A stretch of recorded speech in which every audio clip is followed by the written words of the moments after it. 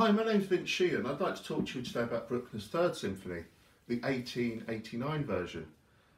Bruckner composed it originally in 1873 and it had a disastrous premiere. The conductor who was supposed to direct the music fell ill just before the performance, so Bruckner had to step in. And he wasn't a particularly competent orchestral conductor by all accounts. The audience, perhaps already a bit hostile to Bruckner's music, decided they didn't like it and they started to leave, and then in the end even the orchestral players started to leave. The only saving grace really was a group of students in the gods, including the young Gustav Mahler, who applauded Bruckner to the end. It must have been a very painful and humiliating experience for Bruckner. He returned to the score a few years later in 1877 and revised it, and then near the end of his life, after he composed the Eighth Symphony, he came back to it. Now back to the original version, it's always been called the Wagner Symphony. Bruckner idolised Richard Wagner, and indeed he went to visit Wagner with two scores, this one and the score to the Second Symphony, and said, look, I'd love you to be the dedicatee of one of my symphonies. Why don't you have a look through them and see what you think? So Wagner graciously looked through these manuscripts, and he decided he liked the Third Symphony. He said, it's wonderful, I'd love to be you know, the dedicatee of this symphony. Bruckner went home, and the next day couldn't remember which one Wagner chose. Was it the second or third? Perhaps they had a few too many beers. There's a story going around which suggests that. Anyway, Bruckner had to contact Wagner again and say, look, which one was it, the second or the third? Was it the one with the trumpet? And Wagner suggested the one with the trumpet at the beginning. Best wishes. So that was sorted out. It's quite an amusing story. From then on it was called the Wagner Symphony. And the score was littered with references to Wagner's operas, Lohengrin, Tristan, Tannhäuser, The Ring. And Bruckner quotes a couple of his own pieces as well. By the time we get to the 1889 version, which I'm looking at today, he took out many of those references, although Wagner's still very much in the background. The other composer who looms large in this music, particularly in the first movement, is Beethoven. Bruckner, Wagner actually idolised Beethoven, particularly his Ninth Symphony, as did Bruckner. And very much suggests the opening bars of Beethoven's Ninth at the beginning of Bruckner's Third. They're both in D minor, of course. The first movement in Bruckner's Third Symphony starts with this figuration on the violas. The first.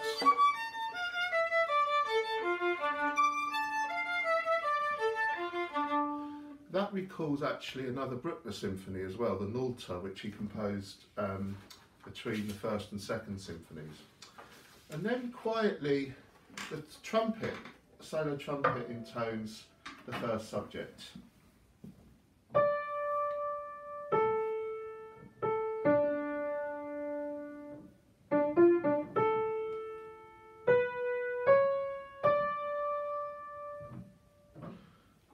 That melody will eventually become the motto theme in this work. It comes back at significant moments in the symphony. The music builds to a crescendo, just like Beethoven's Ninth. And you think it's going to go into, well, the melody recalls this, doesn't it? It sounds a bit like Beethoven's Ninth so far. But then Bruckner has this pause, which can sound a bit jarring if you're not used to Bruckner's music. Bruckner's not a composer for finely crafted transitions such as Brahms.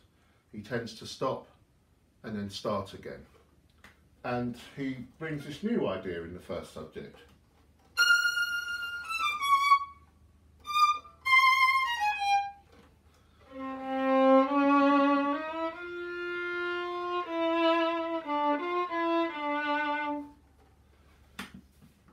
So the first subject consists of that, that trumpet tune and this new idea which is blazed out near the beginning of the movement.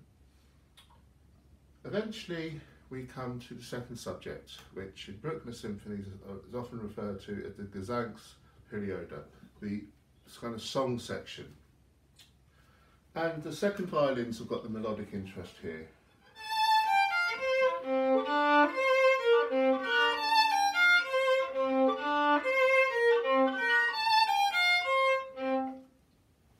Notice the triplet crotchet and two straight crotchet rhythm. Da da da da da.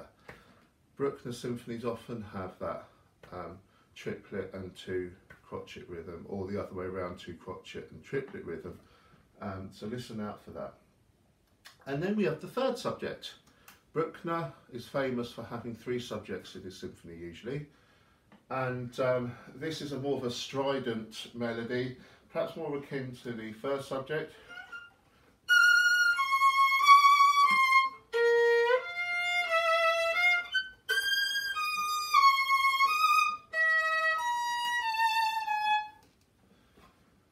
And that rhythm persists, which we heard in the second subject.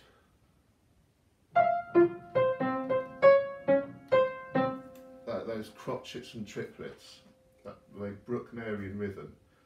We also have this kind of new idea in the trumpet, outlines a diminished seventh chord. Just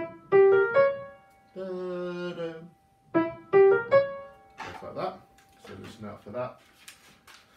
And then we come to the end of the exposition, and we have the first subject, trumpet melody, coming back, that motto theme coming back, this time in E major. Da, da, da, da, da, da, da. It's a real kind of glorious moment. It's like we're on the heights of the castle on Valhalla, if you like. Then we come to the Codetta, and suddenly we're perhaps amongst the woods on the mountain for Valhalla. Bruckner's Codettas are very kind of, they're real linking passages.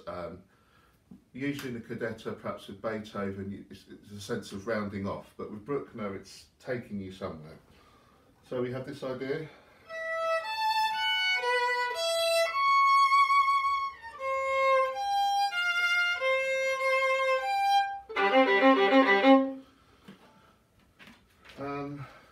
I quite like that.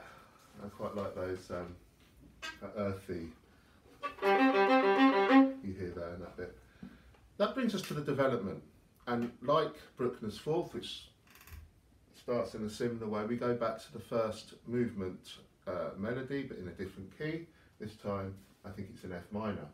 And during the development, one of the features is inversion. The themes are turned upside down. So the first subject, instead of da da da da, is da da da da, goes the other way.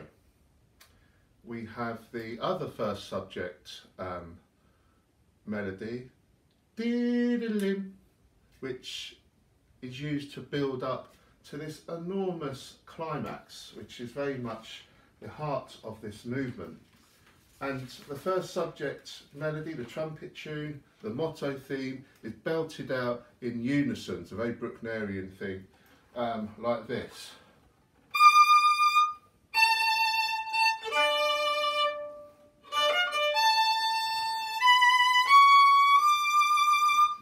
Then it's extended.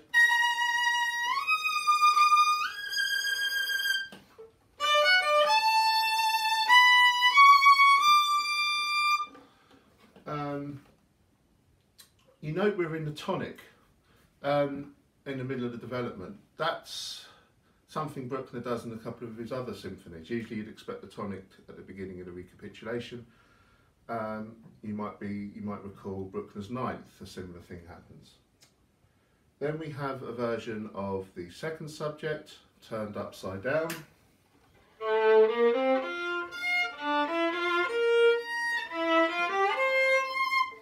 Like that. And then eventually the development draws to a close. We have the recapitulation, which is fairly standard, First subject, second subject, third subject.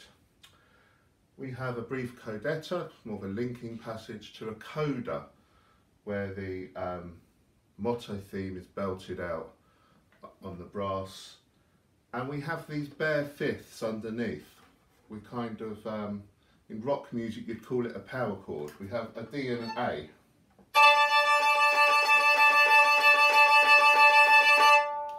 Which of course again recalls the opening Beethoven's Ninth Symphony.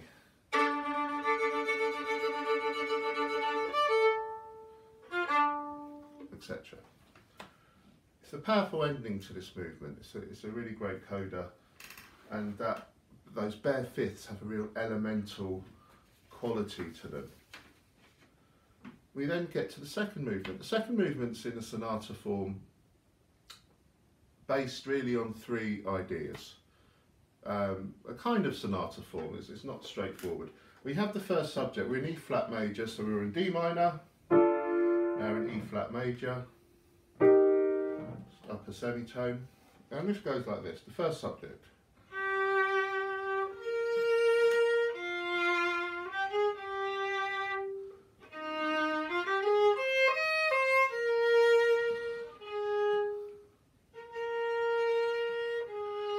It's complemented by this rising and descending idea.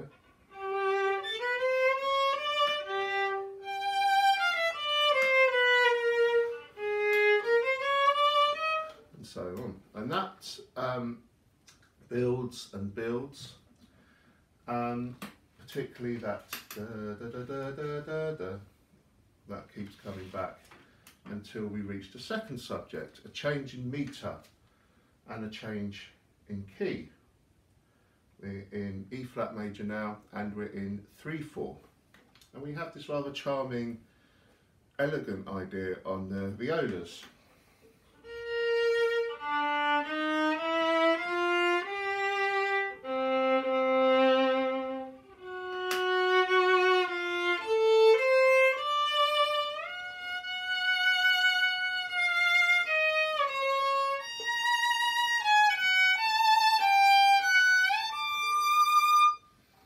Rather lovely melody. And then we're taken to a Codetta. Again, like sudden shifting key again, and we're in, we have this.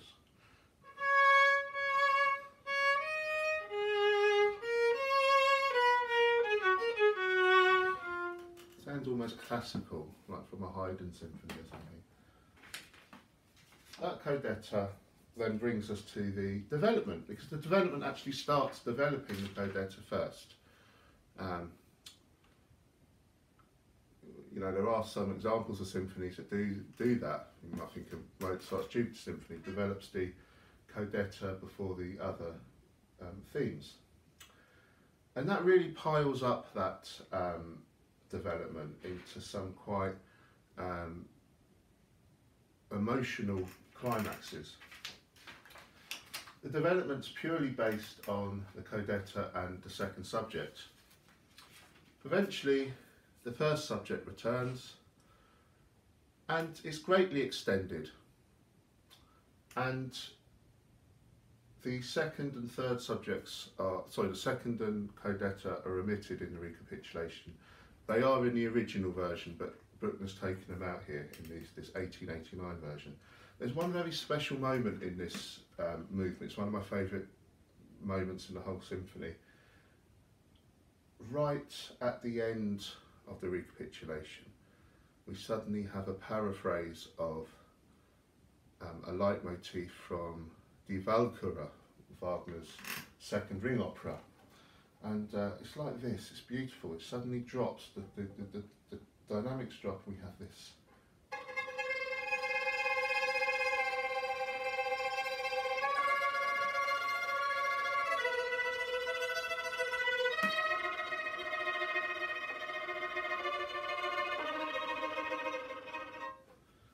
Beautiful hushed moment with that glorious descending chromatic chord progression, and then we hear this chord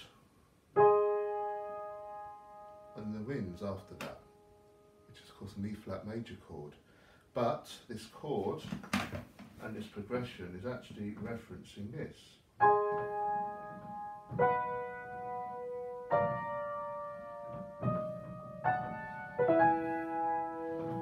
Which is the magic sleep motif from the end of the Valkyra, which I've always loved anyway. So I think it's the most beautiful chord progression, and that's a quotation from a Wagner opera that survived into the final version. Then we're into the third movement, a very straightforward, typical Brucknerian scherzo. Again, perhaps reminiscent of Beethoven's Ninth as well. We have this idea, the second violins.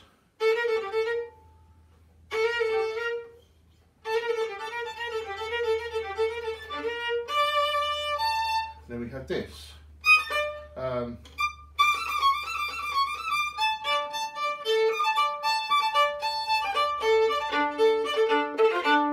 Something like that anyway. That's the main scherzo idea. Full of this elemental power. Da-da-dum, dum, da-da-dum, dum. It really powers the music along, that rhythm.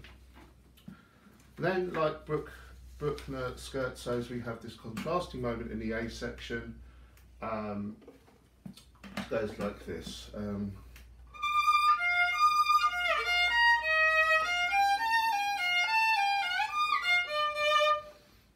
listen out for that. But we're still in the first section. We return to the fury of the opening idea. And then the trio, we're into A major. And we have this rather charming idea.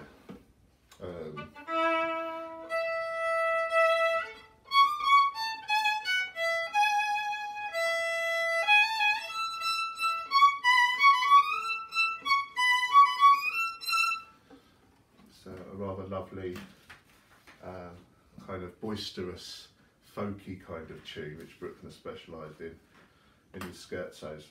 Then we have a reprise of section A. The original version, the 1873 version, is this rather wonderful coda attached, but for whatever reason Bruckner didn't want to keep that in the final version. And this brings us on to the finale, the fourth movement. We start off with these kind of chromatic ideas.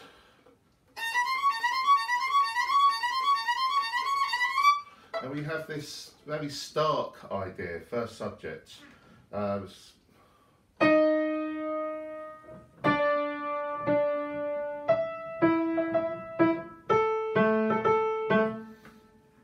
recalls the opening of the first movement.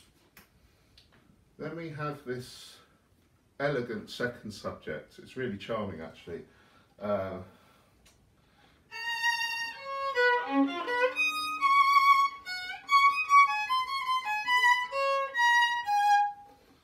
Lovely melody. We're back into the kind of Austrian countryside there. And then we have, connected to that, there's a chorale idea as well. And then, like many Bruckner movements, we're into the third subject. And this is, if you're not used to Bruckner, this is a real jarring moment, okay? I'm just warning you.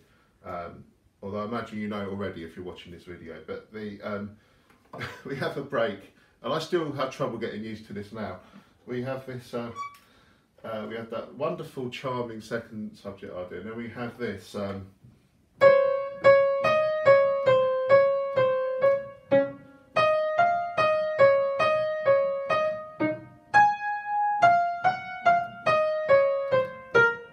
didn't play it very well, but that kind of da da na na, and then underneath that it's kind of off the beat. Da na na na na. It's really kind of strident, it's really in your face, and it's almost comical. I'm sure Bruckner didn't intend that, but that's how it comes across to me. So that's first, second subject, third subject. There's no development in this movement. We do have a transition passage here, which takes us to the first subject again. And then in this first subject recapitulation, we hear Wagner again. We hear like this. We hear Loga from Rheingold, perhaps, you know, these descending chromatic ideas. It kind of goes like that. If you listen out for that, you hear the fire of the ring coming through.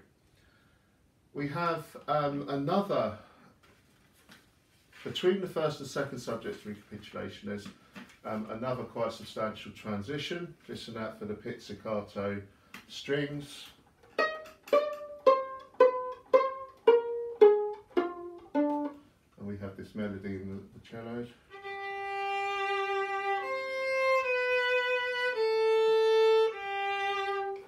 Listen out for that. It's quite a lovely moment actually.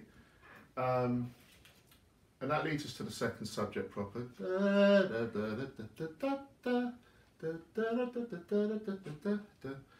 And then Bruckner omits the third subject, but well, he kind of is there, but it's mixed with the first subject.